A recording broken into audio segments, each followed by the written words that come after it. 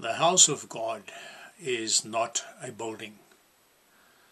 God lives in us if we have become children of God. We read in Hebrews chapter 3 verse 6.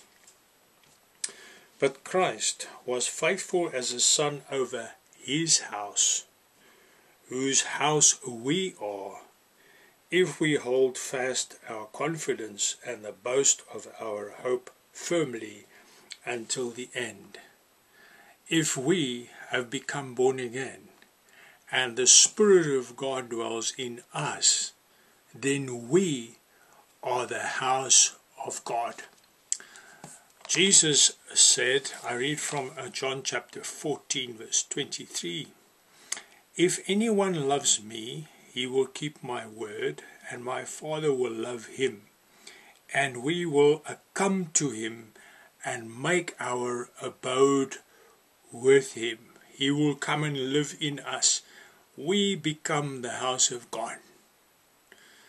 God gives his Holy Spirit inside of those who are born again, who are truly born again, and who have accepted Jesus, who have accepted the gift of the Holy Spirit that he promised to those who love him and who obey him. God gives them a tongue by which they communicate directly with God.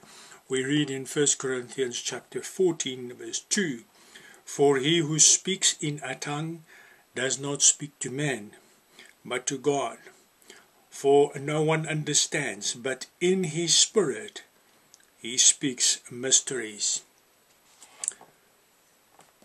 Because he has become the house of God. Have you become the house of God?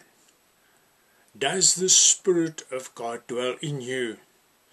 And has he given you a spiritual tongue by which you communicate with the Father, that you've become one with the Father? Those who are led by the Spirit of God, they are the sons of God. Are you the house of God? May Jesus bless you.